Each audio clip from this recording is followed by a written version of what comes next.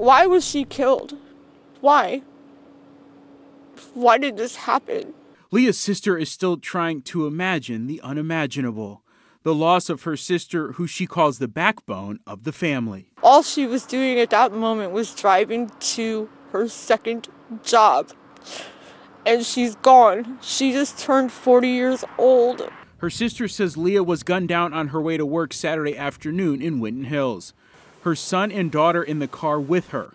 Leah's sister says she died protecting her children. When the bullets started flying, she hovered over my nephew and she saved his life, because they said if she wouldn't have done so, he'd have been shot and she wouldn't have. She also leaves behind a grandchild she was raising along with her 4 kids. Every single day, everything she did was for her family, for her children. The family is pleading for anyone who might know who is responsible to please come forward.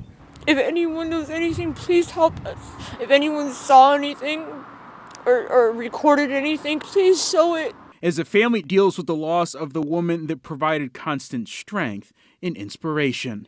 That fragment of a second that took you to pull a trigger, to take an innocent woman's life, who I guarantee you would have fed your family. Do you sit there and think about what you did to us? All of this just days after Leah's 40th birthday. As police continue to search for whoever is responsible. If you have any information on who could have done this, call Crime Stoppers at 513-352-3040. From breaking news to feel-good stories, Local 12 has it all. Tap subscribe and hit the links to find out more.